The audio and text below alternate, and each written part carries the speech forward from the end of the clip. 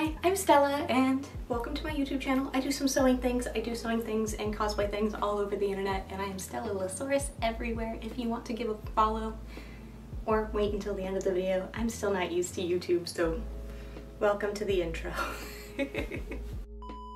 She has new hair. It's lighter than it's been in years and I'm really excited. Anyway, hi, I'm Stella. I'm a cosplayer. If you don't know, I've cosplayed Crowley since 2019 and I was kind of popular on TikTok during the first wave of fandom. I know there's a new wave of fandom right now and that's awesome. I'm so excited that people are into this show.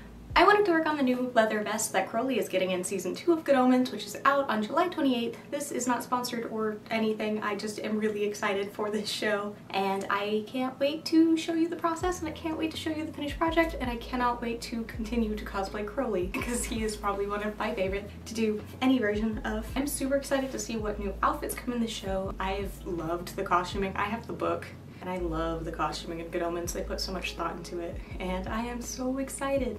So I know I've said it so many times, but you just don't understand how excited I am. Anywho, I hope you enjoy this video and I hope this little sew along with me thing helps you make your own vest if you want to make the new leather one. I just used a store-bought vest for my old Crowley and modified it and essentially cloned it like I usually do, but hopefully this will be a little bit easier to understand. Let's go.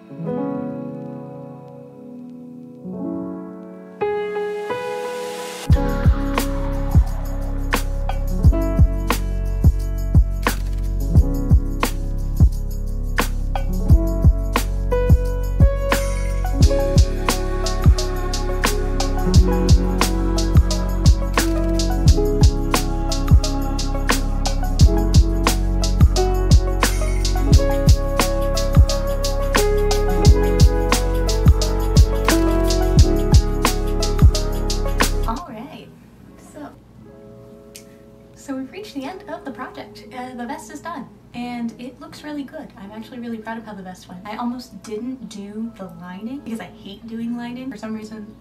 And this is just I taught myself how to sew, so I don't know the proper way to do it. But I always end up making the lining too small, always. And I'm sure I could look, hi baby, you gonna come help? I'm sure I could look it up and I could learn that way and I'll need to eventually, but I think it did really well. I think the vest, okay. That was short-lived, baby. No, I think it fits really well. It's a little warm, but I mean, it is a leather vest, so over a turtleneck, so it's gonna be warm. Crowley's always really warm. It's like a suede jacket. Now it's a turtleneck and a leather vest, so it's just gonna be warm regardless. I'm still not used to the deep red that they have now, hair color-wise, but I'm sure once the series comes out, I won't even notice it anymore. Having done the ginger wigs for so long, it's a little weird to me, but I'll get there. That has nothing to do with the vest, though. Anywho, there's FedEx. Did we get a package? No, we did not get a package. It was not for us, Miss Luna.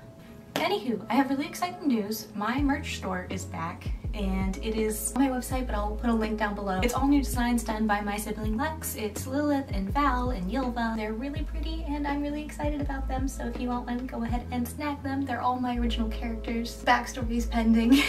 So Lilith is the demon, Val is the monster, and then 𝙻𝙸𝙽𝚪 is my werewolf character, and I love them all very much. And this is also Lilith, but this is old merch. I don't know if I will bring these back to the store or not. If I do, it'll be a really limited run, but yeah, that's exciting. Other updates, I will be at New York City Comic Con this year, so I will be getting ready for that here in the next few months. Other than that, I think that's all the housekeeping, and I will see you guys next time. Be sure to follow and subscribe. I am stellalasaurus everywhere there is social media, and I'll see you next time.